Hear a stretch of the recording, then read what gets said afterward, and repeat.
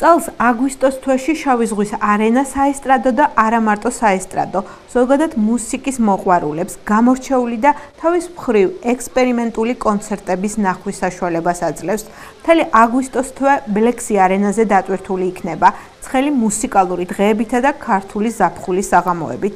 ბოლო 3 წელია მრავალათასიანი უნიკალური მუსიკალური დარბაზისთვის პრიორიტეტული ქართული მუსიკა და შემსრულებლები გახდნენ. წელს ჩეკინ ჯორჯიას ფარგლებში ქართულ ჯგუფებზე და ინდივიდუალურ შემსრულებლებზე გაკეთდა აქცენტი. დაიშვა გარკვეული სახის საინტერესო ექსპერიმენტებიც. ბლექსი არენას სცენას წელს ქართველი და უცხოელი ვარსკვლავები ერთად დაიკავებენ და ინტეგრირებულ კონცერტებს გამართავენ. ქართული საღამოები ბლექსი არენაზე, უცხოელ შემსრულებლებთან ერთად. Თქვენგან მოვისმინოთ და უშუალოდ თქვენ ხელმძღვანელისგან რა ელოდება ქართულ მსმენელს წელს ზაფხულში ბლექსი არენაზე. უკვე მესამე წელია, რაც ჩეკინ ჯორჯიას ფარგლებში ბლექსი არენაზე იმართება ძალიან ბევრი საინტერესო ღონისძიება. ჩვენთვის წელსაც და გასულ წლებსაც წარმოადგენდა პრიორიტეტს ქართველი შემსრულებლები. ძალიან ვცდილობთ, რომ ეს არაჩვეულებრივი პლატფორმა გამოვაყენებინოთ სწორედ ქართველ ვარსკვლავებს. საუკეთესო იქნებოდა ჩემი აზრით სინთეზი უცხოელ ვარსკვლავებთან და სწორედ ამიტომ ამ პრინციპით ჩვენ წელს ძალიან ბევრი ღონისძიება დავგეგმეთ.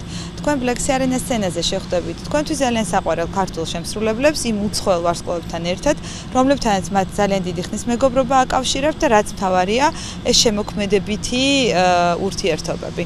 წელს ძალიან საინტერესოდ გამოიყურება ქართული ზაფხულის პროგრამა ბლექსი არენას სცენაზე. ეს ერთის მხრივ ვფიქრობ ტურისტებისთვის ძალიან საინტერესოა გაიცნოს ქართული კულტურა და მეორეს მხრივ შემოიტანოს ქართულ ესტრადაზე კიდევ ახალი, ძალიან საინტერესო ეტაპი, რომელთაც მე ვფიქრობ, რომ თუნდაც ჩვენი კულტურა კიდევ და კიდევ სხვა საფეხურზე გადადის. სწორედ ამ ღონისძიებების ფარგლებში უცხოელი ვარსკვლავები ეცნობიან ქართულ გენს, ქართულ ნიჭიერებას და საერთოდ ჩვენ შემოქმედებას და შესაბამისად ძალიან ხშირად სწორედ ასე იხსნება ხოლმე ქართველი შემსრულებლებისთვის კარი კიდევ და კიდევ უფრო ფართო ასპარეზზე. ინტეგრირებული კონცერტებია, როგორც ვიცი დაგეგმილი. როგორ შეირჩა თითოეული ჯგუფი, ინდივიდუალური შემსრულებლები, უცხოური და როგორ დააწყვილეთ, ასე ვთქვათ, პროექტები, რომელიც მთელი წლის განმავლობაში შემოდის, განიხილება ჩეკინ ჯორჯიას ჯგუფის მიერ.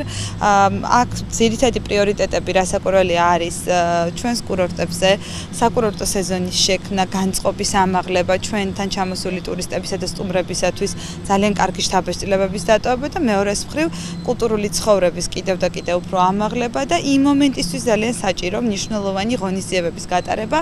ვფიქრობთ, რომ წლევანდელი წელი სწორედ ასეა კომპლექტებული საიუბილეო ღონისძიებები, მნიშვნელოვანი თარიღები, რაც კიდევ უფრო მეტ გრანდიოზულობას ძენს თითოეულ საღამოს. ჩვენი ქართული ზაფხული გაიხსნება ძალიან საინტერესო პროექტით, რომელიც გიორგი მიქაძემ შემოგთავაზა. აგვისტოს თვის საკონცერტო პროგრამას გიორგი მიქაძე პროექტით ვოისა გახსნის. მელომანებს საინტერესო ამ დროისთვის პოპულარული კომპოზიციების მოსმენა მოუწევთ. ჩვენი ქართული ზაფხული გაიხსნება ძალიან საინტერესო პროექტით, რომელიც გიორგი მიქაძემ შემოგთავაზა. პროექტი სახელწოდებით ვოისა, რომელშიც მონაწილეობს თავად გიორგი მიქაძეს მისი პროექტია, ასევე ბასიანი არაჩვეულებრივი შემსრულებლები საქართველოდან და უცხოელი ვარსკვლავები, რომლებიც სპეციალურად ამ ღონისძიებისთვის საქართველოში ჩამოფრინდებიან. ეს არის ქართული ფოლკლორისა და იმ ძალიან მნიშვნელოვანი მუსიკალური მიმდინარეობების სინთეზი, რომელიც ახლა ძალიან მოდურია, რომელიც ძალიან საინტერესოა თავის მხრივ და ვფიქრობ, რომ ქართული ფოლკლორის მიწოდება კიდევ ახლებური გზით ტურისტებისთვის, ჩვენი ხალხისთვის და ზოგადად მთელი მსოფლიოსთვის ძალიან საინტერესოა. მით უმეტეს, რომ ამ პროექტს ჰქონდა უკვე წარმატება საქართველოს ფარგლებს გარეთ და მე ვფიქრობ, რომ ნამდვილად ვიმსახურებთ იმას ქართველებიც, რომ ეს პროექტი ცოცხლად ვნახოთ და მოვისმინოთ ბლექსი არენას სცენაზე. 11 აგვისტოს საიუბილეო კონცერტს ანსამბლი შვიდკაცა და Take 6 გამართავენ. სცენაზე საინტერესო ტანდემი შედგება.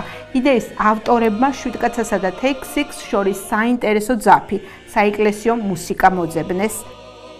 მე მინდა ვთქვა, რომ ეს არის ჯგუფი, რომელმაც ძალიან ბევრი გააკეთა, გუნდი, რომელმაც ძალიან ბევრი გააკეთა ქართული ესტრადისთვის, ქართული სიმღერისთვის და ისინი მართლაც იმსახურებენ, რომ ასეთი ფართო აუდიტორიის წინაშე წარსდგენ ბლექსი არენა სცენაზე, ძალიან გამიხარდა წელს მათი სურვილი, რომ ყოფილიყვნენ ჩვენ ზაფხულის, ასე ვთქვათ, სიაში მათი კონცერტი ყოფილიყო ერთ-ერთი კონცერტი.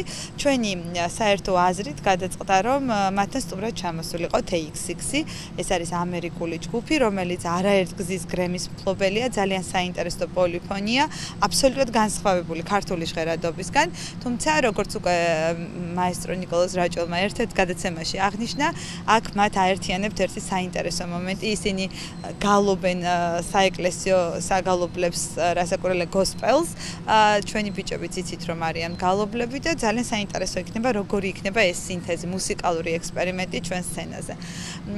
ვფიქრობ, რომ ამ პროექტებში, რომელშიც ასეთი ძალიან დიდი ვარსკვლავები არიან ჩართულები, ბასა ფოცხიშვილი, თამრიკო ფოცხიშვილი, ნიკოლოზ რაჭველი ძალიან ბევრ პროექტში იღებს მონაწილეობას მისი სიმფონიური ორკესტრით, ვფიქრობ, რომ მარტო ამით არის ძალიან საინტერესო, რომ აღარაფერი ვთქვათ იმ უცხოელებისა და იმ ექსპერიმენტების შესახებ, რომელსაც ვაპირებთ.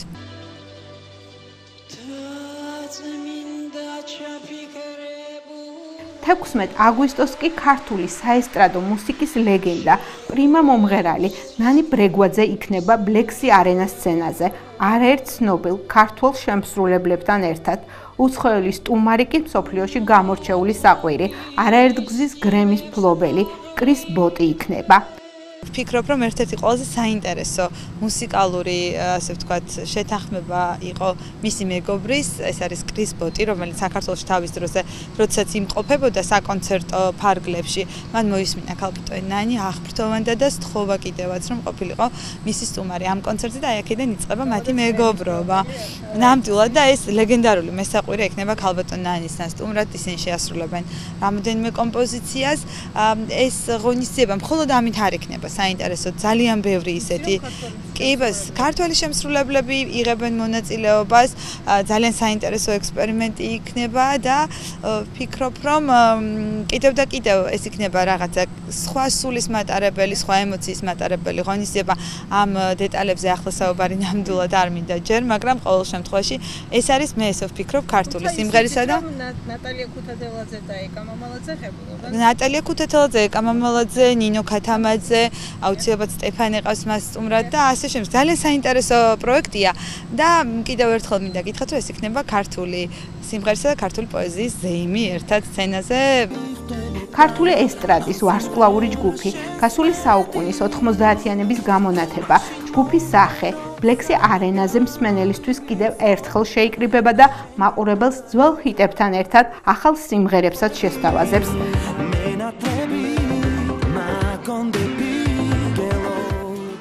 ჩვენთვის ყოველთვის უკვე ლეგენდად ქცეული ჯგუფი, ჩვენი ახალგაზრდობის, ჩვენი ბავშვობის დაუვიწყარი ნაკრები, რომელმაც გადაატრიალა, მე ასე ვიტყოდი, ჩვენი თაობის მუსიკალური გემოვნება, ეს არის ჯგუფის სახე, რომელიც სრულიად ახალი პროექტით წარსდგება ჩვენი მაყურებლის წინაშე, რასაკვირველია ძველი ჰიტები შესრულებული იქნება, ჰიტები, რომელმაც დროსაც გაუძლო, თაობებსაც გაუძლო და დღეს ბევრისთვის ისევ და ისევ საყვარელ სიმღერებს წარმოადგენს.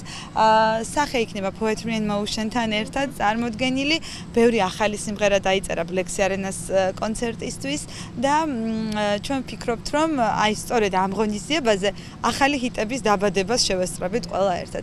ეს იქნება ერთი ძალიან დიდი საინტერესო გასართობი ღონისძიება, რომელიც მე ვფიქრობ, რომ ძალიან უხდება ზაფხულს, ძალიან უხდება ზღვას, ძალიან უხდება ბლექსი არენას და ჩვენს განწყობას. შავი ზღვის არენას 10,000-იანი აუდიტორია წელს პირველად მიუზიკლსაც ნახავს. ლეგენდარული ივერია ჩხიკვთა ქორწილს კიდევ ერთხელ ამჯერად შავი ზღვის არენაზე გადაიხდის. ჩხიკვთა ქორწილი ლეგენდარული ივერია წარმოადგენს ისევ და ისევ, თქვენთვის უკვე ცნობილია რამდენი წელი სითვლის უკვე მოღვაწეობისას ეს სპექტაკლი მთელს პოსტსაბჭოთა სივრცეში როგორი პოპულარული იყო და წელს სრულიად განახლებული სახით წარსდგება ის ქართველი და უცხოელი მაყურებლის წინაშე, თუმცა ეს არ ნიშნავს, რომ ის ვარსკვლავები, რომლებმაც ეს სპექტაკლი კიდევ და კიდევ ლეგენდარულად აქციეს, ისინი არ იქნებიან მონაწილეები. აქ იქნება ორი სხვადასხვა თაობის შერწყმა, ქართველი ახალი ვარსკვლავები, ასე ვთქვათ, და ის ძალიან ცნობილი, ყველასათვის საყვარელი სახალხო არტისტები, რომლებიც იღებდნენ ამ სპექტაკლში თავის დროზე მონაწილეობას. ჩემთვისაც ძალიან საინტერესოა, როგორი იქნება მიუზიკლი ბლექსი არენა სცენაზე, როგორი იქნება ამხელა მასშტაბში გაჯღერებული ივერია და ვფიქრობ, რომ ეს კიდევ და კიდევ ძალიან საინტერესო იქნება, როგორც ჩვენთვის, ასევე მე ვფიქრობ, ჩვენი ძალიან ძვირფასი ტურისტებისთვისაც ამ პერიოდში ჩამოსულებისთვის საქართველოში. ბლექსი არენას ქართველი მსმენელისა და ტურისტებისთვის კიდევ არაერთი სიურპრიზი ექნება.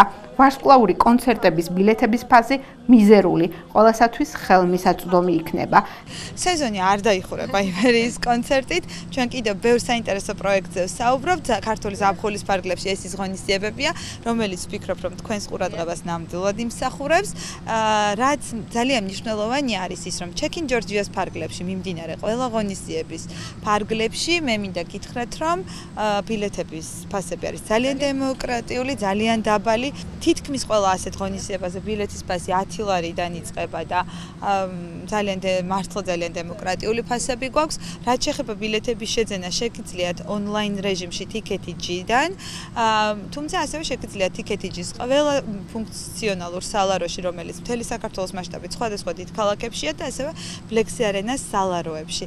ვფიქრობ, რომ ეს ის პროექტებია, რომლის გამოტოვებაც ნამდვილად არღირს, რეგიონის კულტურული ცხოვრების განვითარებისთვის ნამდვილად მე ვფიქრობ, რომ მნიშვნელოვანი ნაბიჯები იდგმება წინ. დიდი საკონცერტო დარბაზი რეგიონში კულტურული ცხოვრების პოპულარიზაციასთან ერთად ტურიზმის განვითარებისთვისაც ზრუნავს.